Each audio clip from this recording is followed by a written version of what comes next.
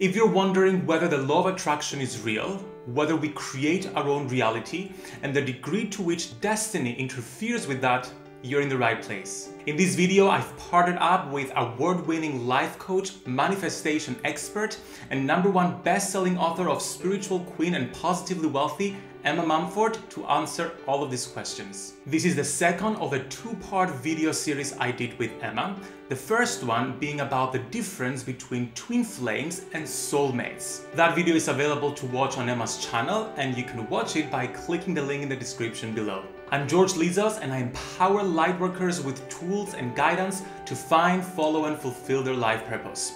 If you're ready to follow yours, be sure to subscribe to my channel for more videos like this. I'm also excited to announce that my new book, Lightworkers Gotta Work, is now available to order globally on Amazon. In the book, you'll get to find your life purpose and learn practical processes, rituals, and meditations to follow and fulfill it, with the aim of creating big positive change in the world. I'll pop the link for it in the description below so you can check it out. And without further ado, let's jump into the conversation. Hi George, thank you so much for having me on your YouTube channel. I am so excited to be here today with you, and our conversation over on my channel for Soulmates versus Twin Flames was so exciting. So if you haven't watched that video, head on over, watch that one, because this video will make a lot more sense too. So free will and destiny makes, oh my god, so many great conversations. You and I have had so many conversations about this, George, over the last few months and even years. So do you truly believe we are the author of our own life? What's your take on that? Okay, so the answer is yes and no. Now here's what I mean. I believe that we're 100% the authors of our own life, but when I say we, I don't just mean our physical body, our ego, our personality. I mean the whole of us. The soul version of us, and therefore our inner being, our higher self, as well as our ego and our personality in this lifetime. Now, what do I mean in practical terms? I believe that before we come into this world, we come with soul contracts already decided and already in place. Soul contracts about certain events, certain opportunities, certain people that we choose to meet in this lifetime so that we can learn lessons with one another and expand and grow on our ascension journey. So let me back up a little bit, and this is connected with what we talked about in the video about twin flames and soulmates in your channel. So I believe that every single person has a soul that is on a journey of ascension, and we incarnate with a group of people and those soul groups tend to be a little bit sticky, meaning they are constant, lifetimes after lifetime. Of course, new people come in, sometimes people come out, but essentially they are quite sticky. And then we incarnate with those people lifetime after lifetime, so we can learn different lessons with each other. We have different dynamics, we play different roles in each other's lives, so we can grow both as a group, like soul-wise and ascension-wise and collectively, and we can also grow when it comes to our own personal soul journey of ascension. And therefore, as a result, before we incarnate, we come into this lifetime with expectations. We're like, okay, I'm gonna manifest this opportunity, I'm gonna manifest this person, I'm gonna manifest this event so that I can grow on this specific journey, so that I can learn this specific lesson. At the same time, there's a great deal of free will that comes with it, because we don't come into this world, we don't incarnate with every single second of our lives like pre-decided, predetermined. There is this element of surprise and spontaneity, and we're choosing and we're manifesting and we're creating, but I do believe there is a framework already in place. Now, here's a catch here. A framework may be in place, but it's not destined to happen. This framework of opportunities and events is optional, because free will trumps that. Let's say, for example, I have this book, Lightworkers Gotta Work. Was it destined for me to write this book? Not really. It was destined for me to have the idea to write this book. Before I incarnated, probably I made the decision, okay, I'm at this point in our life, at this age specifically, I'm gonna have this idea to write this book about this specific purpose. So the idea came in, and then I had the free will to choose. Am I gonna take this idea and fulfill it, or am I gonna ignore it and move forward? So essentially, we are the authors of our own life, But it's not just me from my limited human perspective right now, it's my connectedness to source, it's my soul in collaboration with my personality, with my ego in this lifetime, collaborating both from a soul perspective and a human perspective to decide how this life will take place. Does that make sense? Yeah, absolutely. I 100% agree with that, because, you know, obviously the first thing I came across on my journey was law of attraction and manifesting. And I think when people find that, they're like, oh my God, I can create everything in my life, whoop whoop. And then as I went down with like some of the bigger things, especially relationships, you know, it had its set time, it had divine timing, it had so many different factors. And even with things like book deals or other kind of like business related things that I've done, you know, things haven't always worked out exactly how I've wanted, or, you know, whatever. But further down the line, when you can kind of look back and connect the dots, I'm like, but actually that was for my highest good. Like, I am so pleased it worked out this way. So I agree with you fully. I think previously I was like, we're 100% the author of our life, 100%. And now I'm definitely like, actually, I see destiny at play. I see fate at play. I see free will choice at play as well. So I think like what you said makes total sense to me, and I 100% resonate with it. So let's talk more about manifestation then, because a lot of people will be like, well, if manifestation is real, then surely we can create everything in our life. So is manifestation real if destiny is always at play? Yes, so manifestation and the law of attraction are 100% real. However, there are other laws in the universe that the law of attraction has to collaborate with, essentially. So for example, I may want to fly right now, and by the law of attraction, I should be able to do this. However, this conflicts with the law of gravity. So because there are other laws in place, including a law about soul contracts that we've made before we incarnated, our law of attraction can do so much. So we can avoid a soul contract if we choose to, and therefore essentially use our free will, all the law of attraction, to just ignore it, or we can work with it. I can see the conflict here, because from one perspective, okay, the law of attraction says you can do everything, like, and anything you want, but at the same time, you have those specific soul contracts that are there. But are we manifesting and are we working with the law of attraction from our ego, or are we working with the law of attraction from our soul perspective?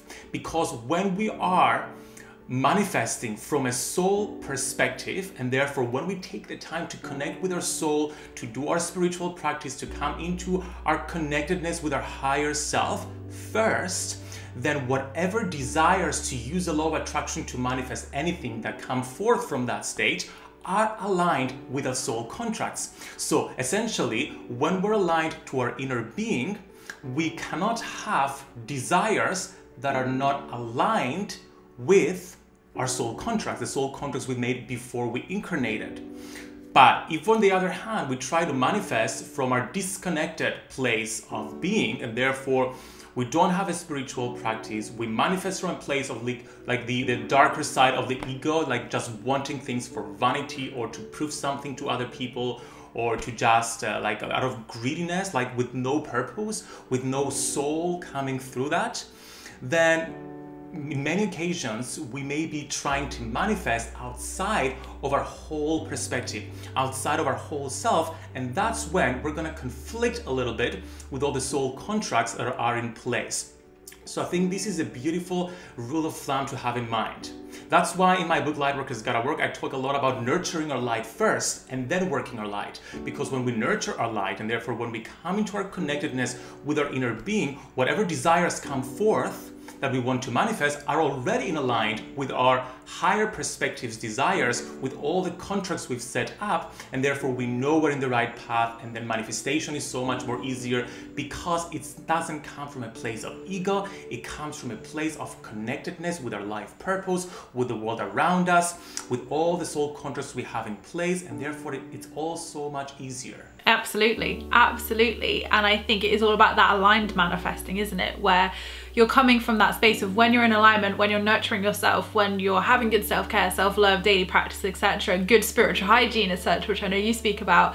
you are coming from, you know, a place of love. You are coming from a place of manifesting in the most, you know, in the right way. And the universe, again, you're co-creating. It's not just you here who is saying, I want this, I want this. You're co-creating with the universe. So the universe has that input as well from what you said in terms of the soul contracts, how it plays out, destiny, etc. So I do see it as that co-creation process of, yes, you are the author, but also your soul is the author as well. And it's bringing all those things together out of free will, which is then saying, okay, how does that play out in the physical? How is that playing out for you in your life? So my next question is one of the sayings I love most, but I'm like, is George about to literally ruin this saying for me? Is you're always exactly where you're meant to be. And I find that, you know, I've always felt that calming energy with that saying, and it's always helped me to bring me back into the present moment. And I think looking back over my life and looking over my manifestation journey, I can definitely agree that I've always been where I was meant to be at that time. You know, I don't believe there are mistakes. So do you believe that saying is true when we're talking about free will and destiny? I'm not gonna ruin it for you. I also believe it is 100% true, because essentially our power is always in the present moment. There cannot, essentially the premise of this, of the idea that we cannot be in the right place, this premise is false, like it cannot be, because all we can do, all we can be at is the present moment. Because the only way for another moment to ruin whatever it is we're experiencing right now is for us to allow our past to intrude into our present, or to allow our fear for the future intrude into our present.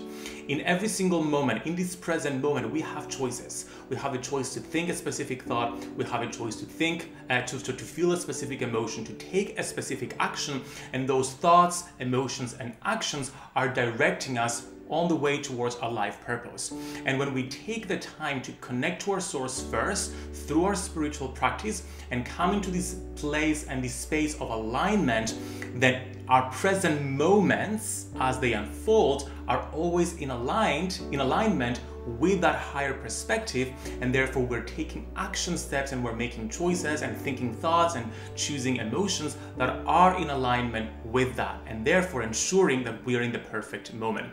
The only place that the only time where we may not be in the right moment, although still we are, is when we're disconnected from source, and therefore when we're taking action outside of our highest good. But even in those moments, in those contrasting moments, in those negative moments in our lives when we're acting outside of what our soul wants us to do, then we're still in the perfect moment, because we're creating new desires. Whenever there is contrast, there is also a desire. Whenever we lack something, we have a desire for something else. So we just keep adding new desires into our soul journey that we can fulfill when we come back into alignment with our inner being later on. So there cannot be a wrong moment. We're always in the perfect moment at the right time, because this is where the power is. Amen to that. Loved every single word, and I'm glad you didn't ruin it for me, because I love that saying, and I fully agree with it as well. So let's talk about the history of destiny then. So everybody's like, destiny, whoa, like, you know, things are destined since the beginning of time, and our souls make all this destiny and karmic choices, etc. So what is the history of destiny? Because I know you have a really unique perspective of this. So because I'm a Greek pagan priest, I work with the Greek gods and goddesses. I study a lot about the ancient Greek theological perspective. So the ancient Greeks talked about destiny in the sense that there are three goddesses, known as the fates, the three fates that determine, quote unquote, determine our destiny. And these are Lachesis, Atropos, Lachesis, Glotho, and Atropos. Now, let me just explain each one of them. Essentially, Lachesis is the goddess, one of the three fates, that determines the main events and opportunities in our lives. They're not meant to happen. She just schedules them, essentially, into our lifetime, into this timeline, so that when the opportunity comes, we have the free will to either go for it or not. So nothing is destined like 100% to happen. The opportunity is destined, but then it's up to us to take it or not. So this is what Lachesis does. And then we have Glotho. Now, Clotho just weaves these experiences into creations. She has a more passive role. We don't have a lot of interaction with her. She just weaves all those experiences, these opportunities into our lives. And then we have Atrabos. Atrabos essentially decides our moment of death, which brings us to a fascinating topic. Are we destined to die at a specific time? Is death predetermined? Now, on the way leading up to this interview, to this discussion, Emma, I was thinking about this because, to be 100% honest with you, I haven't made up my mind yet as to whether death is predetermined or not. But this morning, here's where I'm at. And this is just today. It may change tomorrow. But the way I see it, we choose our death from a soul perspective. Let's say, for example, because it's like we manifest it essentially. If we consistently vibrate at a low vibrational frequency that either asks for more, asks for something that's not part of this world anymore and can only be fulfilled outside of this world, or if we just push against this stream of well-being that's constantly flowing with us and we keep ourselves disconnected from who we really are chronically, then there comes a point when the path of least resistance is for us to exit this planet and move on so we can find happiness and peace elsewhere. So from this perspective, there may be like a set time frame as to, okay, this is the time in this person's life that we're winding down a little bit that lifetime, and it's time for this person to proceed into another lifetime, another soul contract. But I don't feel it's 100% predetermined specifically. This is the date and time that this person is going to die. I think there is a general idea that fits into the whatever choices and opportunities and experiences are free will in collaboration with the law of attraction, in collaboration with our soul's contracts, co-create together. So there is partly our soul just fitting in information and communicating, it's time for you to move on, you have more soul contracts to fulfill, and partly our physicality saying, you know what, I'm enjoying this lifetime, let me stay a little bit longer, or I've given whatever I've given to this lifetime, let me just move on. So I think it's a little bit of both. What do you think about it? Yeah, I agree with you, to be honest. Like, from just things I've read or looked into, like, obviously I feel like we have opportunities, like you say, it's if you're leaning more towards that, those opportunities, those windows of exit are there for sure. But yeah, like, I feel it is predestined, but who knows? Like, it fascinates me, all of this. So my next question then, George, is does free will mean we can avoid divine assignments or life lessons? So if we were just like, no, I don't want to do that, can we do that? Or is it like it would come back around and we would still have to do it? Yes, free will trumps destiny and the law of attraction essentially. Well, not really the law of attraction, because if our free will has to do, the law of attraction is informed by our free will as well as our soul contracts. But essentially, we have a purpose to fulfill in this lifetime, and we have these different opportunities that are quote unquote destined to come into our lives. We have the free will to ignore life purpose, to ignore those opportunities, and to just remain asleep and just not follow our life purpose, which means we're just gonna get a repeat lifetime. We're gonna come back again and again and again and again until we decide to show up, do the inner work, see our life purpose, and take action towards it. So essentially, that's why I'm so passionate about teaching people to find their life purpose, because we don't want to repeat lifetime, right? No, exactly. So I think, like you say, I agree with that, of choosing, you know, what's for your highest good. But I think you naturally feel more drawn to, you know, what's for your highest good. And, you know, even though these lessons may be tough, it's like, actually, I feel more gravitated towards that, if that feels the right choice or that feels the wrong choice. So George, then my final question is for anybody watching who, you know, is into the law of attraction, they're manifesting, they're like, what? Like, I thought I was 100% the author of my life.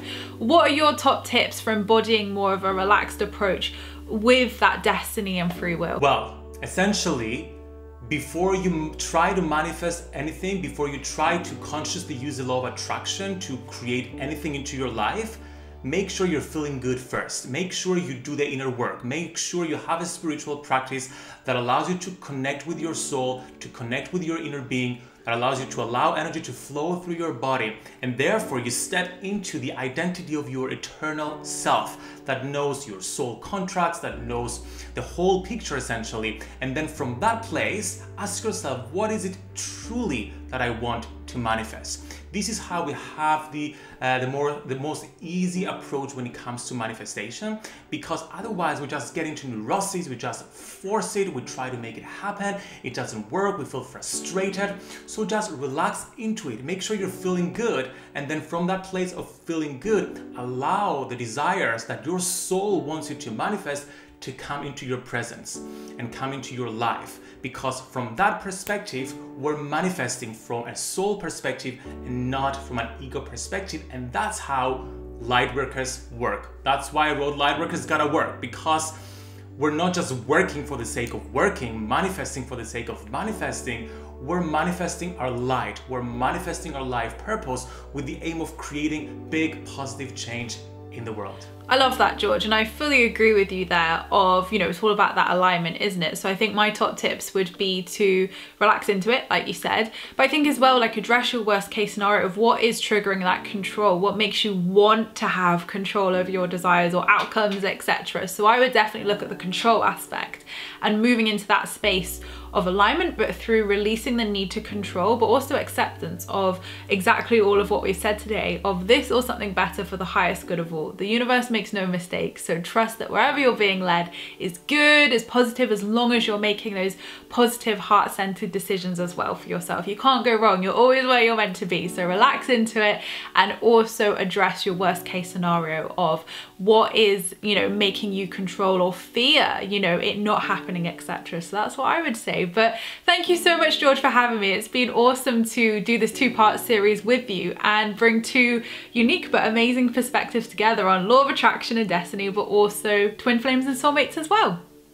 Thank you so much for being here, and thank you so much for watching Lightworker. Please let us know in the description below, what do you think about this matter? Is law of attraction real? Is destiny interfering with it? Where do you stand on this? We'd love to know. And also be sure to go check our first video in the series in Emma's channel, all about the difference between twin flames, soulmates, karmic soulmates. So interesting. And of course, come into your Spiritual Toolkit Facebook group and join the conversation there. Be sure to like this video and subscribe to my channel for more videos like this.